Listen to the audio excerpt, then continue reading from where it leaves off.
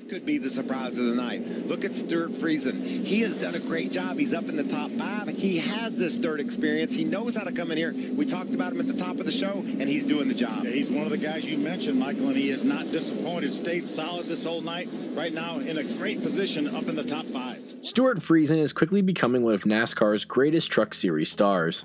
In just a few short years, Friesen went from a superstar on dirt to a championship contender on asphalt.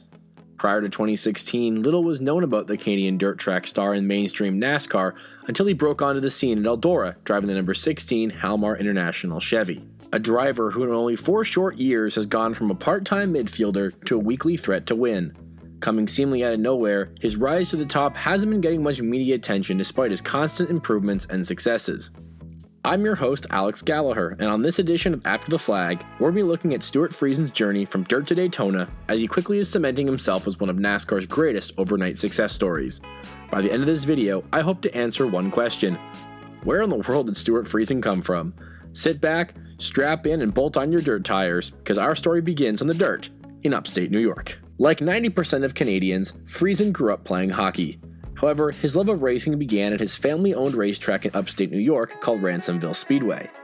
Being from a border town called Niagara-on-the-Lake, Ontario, Friesen and his family were both close to the American borders, as well as close to countless dirt and clay tracks all over the state, giving them access to some stiff on-track competition.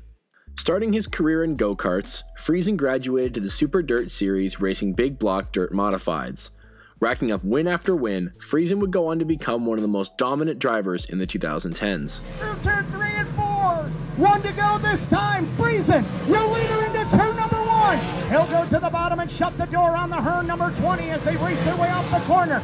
Friesen starting to pull away by a car length and a half into turn number 3 and 4. Here comes Hearn on the low side. Friesen on the top side. The big show 11 is Stewart Friesen. Scoring a runner-up points finish in 2016, Friesen has also won at prestigious tracks like Oswego and has won the Syracuse 200 4 times. In fact, since 1999, Friesen has made over 900 starts on dirt, winning over 300 races as of 2019. Friesen's racing career would change in 2016 upon meeting car owner Chris Larson.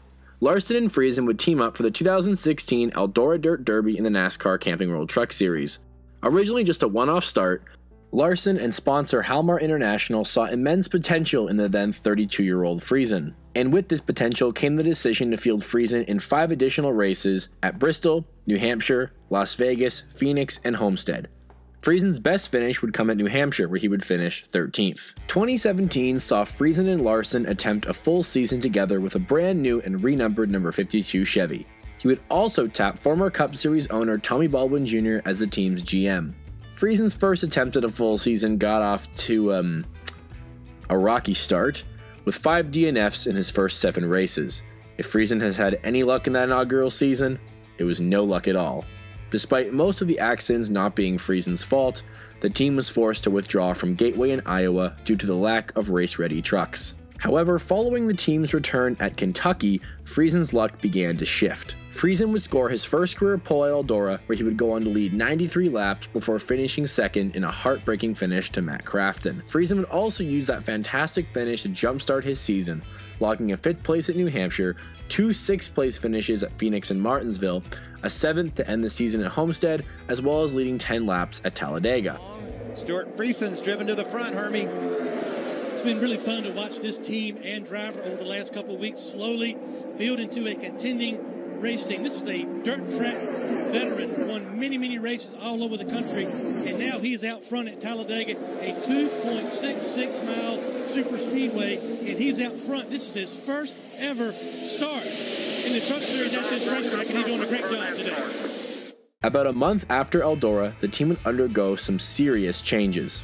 After parting ways with Tommy Baldwin, Halmar Friesen Racing would take a 2-race break before partnering with Maury Gallagher and GMS Racing.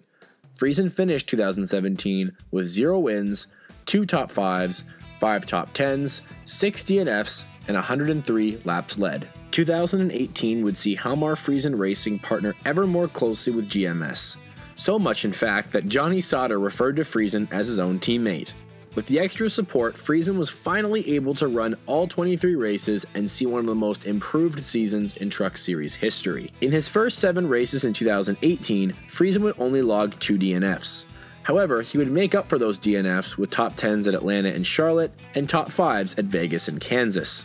Scoring his second career pole at Texas, Friesen would once again finish second in another heartbreaking finish, this time losing it to Johnny Sauter. He would follow that up with another heartbreaking second to Ben Rhodes at Kentucky, and another runner-up to Johnny Sauter, this time at Bristol. However, Friesen would go on to qualify for the NASCAR Camping World Truck Series round of 8, becoming the first Canadian in history to do so. Although being eliminated in the first round of the playoffs, he would finish his 2018 season with no wins, 9 top 5s, 16 top 10s, 2 DNFs, and 188 laps led. I'd like to take a break in this video to mention that while Friesen was becoming a Truck Series superstar, he was still continuing to run at dirt tracks all across the country, sometimes even on the same weekend as truck events. Friesen also runs a large dirt track team for a handful of up-and-coming drivers. Friesen's winningest dirt track is Fonda, where he's won a staggering 63 times as of recording this. He's also won 60 times at the Unica Rome Speedway, and has also taken victory at Canadian tracks like Autodrome Granby and Ohsweken Speedway. And now, back to your regularly scheduled programming. 2019, the year the Truck Series welcomed in a new title sponsor, and the year Stewart Friesen would open up a can of whoop-ass on the series. Continuing his partnership with GMS Racing, Friesen would open up the season with both a top 10 and a DNF at Daytona. Yeah, I know, strange, right? But nonetheless, Friesen had come to play. Scoring his 3rd career pole at Martinsville, Friesen led 18 laps and finished 5th. He would also suffer another runner-up finish the following week at Texas, adding 4 more podium finishes before Friesen would finally be a bridesmaid no more. Every year, Friesen got better and better and better at Eldora, meaning it was not an if, but a when Friesen was finally going to win there. In 2019, he finally sealed the deal. After a lengthy battle with the likes of Chase Briscoe and Sheldon Creed, Friesen held on for his first career NASCAR victory. If he can navigate this into the track mistake-free, he will finally do it. The wait is over for Stewart Friesen. He has won at Eldora. The win immediately locked Friesen into the chase, and what's incredible about the win is that Friesen had either finished runner-up or 3rd place 11 times before finally breaking through. However, there was still something the team felt they needed to prove. They felt they needed to finally break the curse and win on an asphalt track. They felt the NASCAR playoffs were the best chance to do so, and boy, were they right. Friesen outlasted all his competitors, and come ISM Raceway, he was already locked into the championship 4 based on points. However, that wasn't good enough for Friesen. After being penalized for jumping the initial restart on lap 1, Friesen fought his way back through the field. Friesen would battle with both Ben Rhodes and Chandler Smith before it all came down to just himself and Brandon Jones. Despite the tough fight from Jones, Friesen had held on for his first win on a paved oval. Stewart Friesen penalized at the start of the race for crossing the line ahead of the pole winner. And he had to go to the tail of the field, and now he comes all the way back. Stewart Friesen wins at ISM. Leading 44 laps, Friesen was the only driver to advance to the final round with a win. In the championship 4 at Homestead, Friesen would finish 11th and sit 4th in the final standings. Stewart Friesen's journey from dirt to Daytona has been a very strange one, and despite being 36, his career is far from over. Friesen announced in late 2019 that Halmar Friesen Racing has switched to Toyota for 2020 after spending the last 4 seasons with Chevrolet. The technical alliance will also change from GMS Racing to Kyle Busch Motorsports, who will supply the team with some technical help. With the switch to Toyota and the alliance with KBM, it is more than likely that Stewart Friesen will take on a mentorship role with young Canadian driver Raphael Lessard. Raphael Lessard will be taking over the number 4 for KBM, vacated by Todd Gilliland, and with a driver like Stewart Friesen working with a driver like Raphael Lessard, it is quite possible these two could form a deadly combination in the Gander Outdoors Truck Series in 2020. In addition to his long portfolio of dirt and stock cars, Friesen has also tried his hand at a handful of late model races as well. In 2018, he would make his Cars Tour debut at Nashville, finishing 2nd to Casey Roderick. He would then follow that up with another 2nd place finish at Bristol, this time to fellow Canadian Raphael Lessard. Friesen also ran the 2018 Snowball Derby, his last recorded late model start. Despite qualifying 14th, Friesen was taken out in an early race 7-car pileup, finishing 34th. Friesen has also done plenty of charity work in his spare time, both on and off the track, most notably during the Dover NASCAR weekend, where Friesen and Halmar Friesen Racing helped raise over $70,000 for autism awareness, as well as running a very special puzzle piece paint scheme. The school you're looking at right there, Crossroads Center for Children, that is Stewart Friesen's son Parker, who was diagnosed on the autism spectrum just after his first birthday. You saw Stewart Friesen's truck covered in puzzle pieces. Each one of those puzzle pieces represents a donation that will go to that school. Together they raised more than $70,000 for that school, for the cause. Over the course of the winter, Stewart Friesen announced he would be making his NASCAR Pinty Series debut at the first ever Series dirt race at Oswego Speedway.